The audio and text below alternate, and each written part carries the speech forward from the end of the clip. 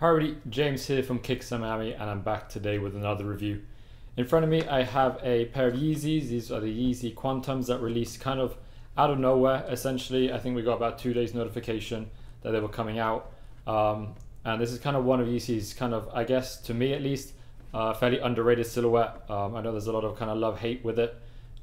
They've come out with a fair few pairs, but they've all been fairly bland colors.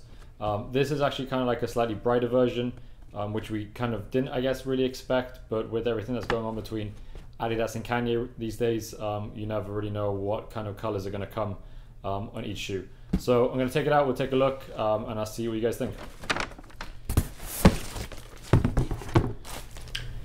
Okay, so here you have it. Here is the latest Adidas Yeezy Quantum. Colorway is kind of referred to as a high-res coral. So I'm guessing high-res in regards to kind of like the brighter colorway, and I guess you can kind of maybe think that is a bit of a coral color to it. So in terms of the different colors, you're really seeing kind of maybe 4 different colors on the shoe. Obviously the bright orange sole is kind of the one that stands out to you, and then along with kind of a yellowish orangey tint in terms of the webbing that's on the front.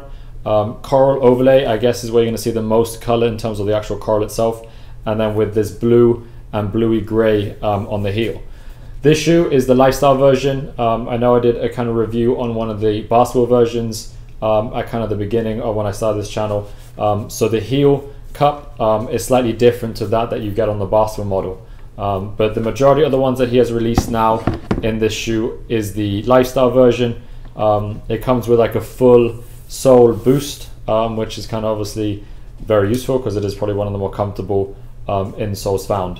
And then with this kind of web netting mesh with white underlays, you're probably going to see whatever kind of color sock you have on through it, which sometimes annoys me, but it is what it is.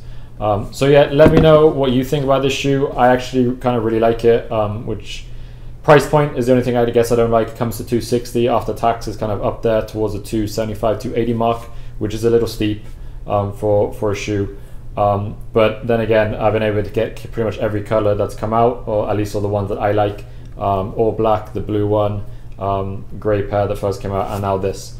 So I'll take some closer photos for you guys to see it, along with some on-foot shots, because I think that that's really where this shoe differs in people's opinions, kind of what it looks like when you're being worn.